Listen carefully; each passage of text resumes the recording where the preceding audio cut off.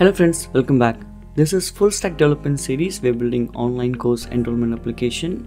This is episode 10, and in this video I'm going to show you how we can configure the Serilog for our .NET Core Web API, also the Azure Application Insights. Not only that, we will also talk about how to handle the exceptions globally, and we will also record the request and response bodies using the middleware. So a lot of stuff, and then this will be interesting and very useful for the application. We need to know what's going on with the application. Only then, if anything goes wrong, we can fix it. Alright, without delay, come let's get started.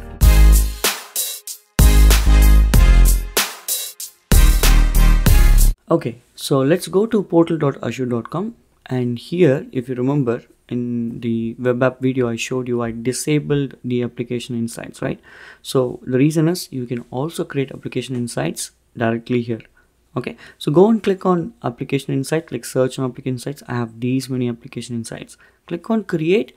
Here you have to choose some basic information like subscription, resource group, a name, and where it has to store its log information, on those kind of things.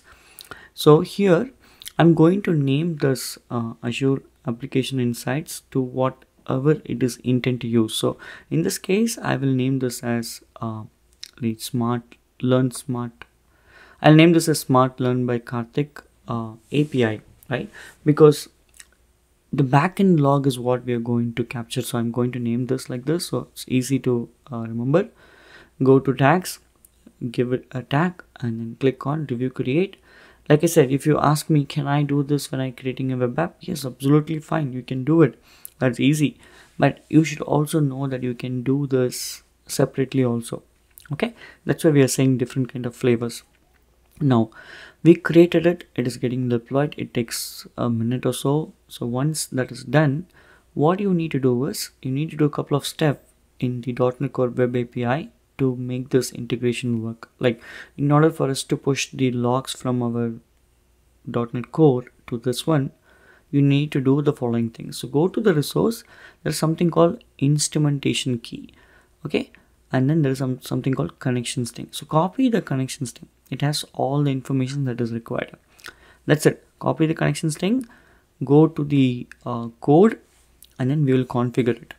So I'm bringing up the code, and what I'm going to do is, so when you get the code for this branch, right, these are the informations that I modified. So in order to proceed with whatever I set as the goal of this video, we need to install the Serilog packages, and then Microsoft extension logging packages, application insight packages. You see the 6 packages. Don't worry, these packages, all of these codes are available in github.com, but you need to know what you're installing in order to make this application work. That is what is important. So look at what I'm doing. Do not worry about the code. Now we have 3 classes. They are called middlewares. What is this middleware doing is, it will actually get the request, and then it is going to add the request in the response body as it is going. And also we have something called telemetric recording. So one is request body, one is the response body, and we are also pushing this request and response body to the application insights. Okay, that's what that code is doing. Now come to this app settings.json. I will expand this. This is what I added. Okay, so what this is doing is, this is, again, I did not invent anything. These are the configuration required for us to open the Serilog mechanisms. Okay, so for Serilog, I added that. Now this is important. Take a look at this. I added this piece of logic to wire up the Serilog, and I added the builder.service.add application insights telemetry for the application insights. The one that I'm highlighting right now is for Serilog to log the information to the application insights plus into the local. This one is called global exception handling, and these are for the middlewares. That's it. Right, I do not have anything else. So basically we wired up the Serilog and then application insights. So if I come to this app settings of JSON, this is what the code, right? So I'm going to replace the connection string of the application insights here. Okay, I actually copy pasted this from one of my .NET Core Web API. So you can see me renaming the application name. So from starting till end, I took everything, changed only the connection string. Okay, now we are running this application. We are going to hit this endpoint locally, which means the application is going to generate some log, and those logs are pushed to the Azure portal application insights because of the connection string that we configured. As long as you have internet, this by now it should have pushed. So I'm going to do this couple of things. Let's go here. Let's do this refresh. You see this server request started showing up. If I click it, it is basically showing whatever we tested in the local. Okay, this is really important, guys. So application insights are very important. Health logging of the application, so that you know how to troubleshoot, how to fix it. Not only that, right? Application insights will help you to understand how many requests are coming, how it is getting processed. If something happens wrong, it can even send an alert to you that exceptions are happening, it's failing. So many monitoring information we can do. So now, anyway, coming back here, you see these are the calls made. You can click on the samples to see them sample. Let me just show you some sample. You can see the URL. You can see the response body also loaded. See, such a big response body. Let's take something which has some parameters. Okay, so let's go back and take something which has parameters. So this one has parameter, right? So course ID. We sent some course ID and then we got some data. So I'm going to click on it. You see the request is having number 2 and response body is also having the data. And then it shows like, how long it took, all of those informations. Great. So this is how you will, log the information and come back to application insights and view how things are going, how many logs are coming, those kind of things. So I will give you related videos in the description. Feel free to go take a look at that.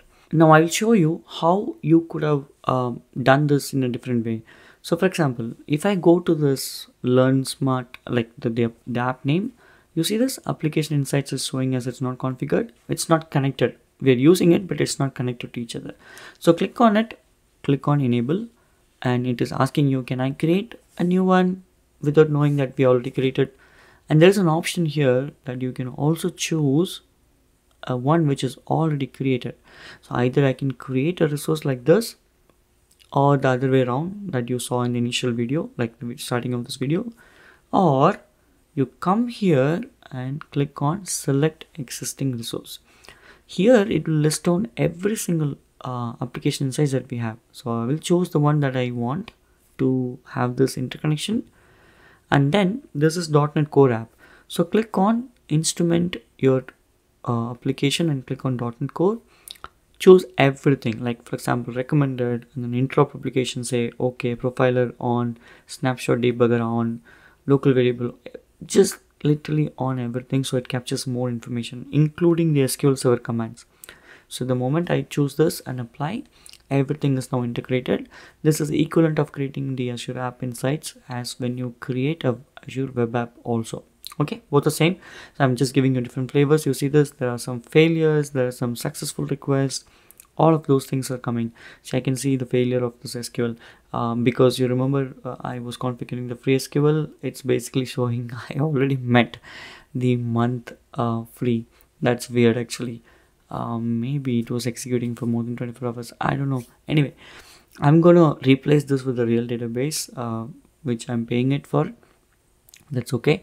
But you guys follow either the in-memory caching or use this one and pause the database. Okay, so if I deploy this, which is going to come in the next video, you can see the deployed version and you can see the data coming up from the Azure SQL Server itself. Alright, so I hope you enjoyed this video. If you like this video, do subscribe to my channel, share this with your friends. If you have any questions, let me know in the comment section. If you're interested with something, let me know. And I'll see you in the next video, which is the CI/CD pipeline for .NET Core and Angular. Bye-bye. Thanks for watching. If you found this video helpful, please give it a thumbs up and subscribe to our channel for more tech tutorials. And don't forget to hit the bell icon to get notified when we post new videos. If you have any questions or suggestions, leave them in the comments below. Happy coding!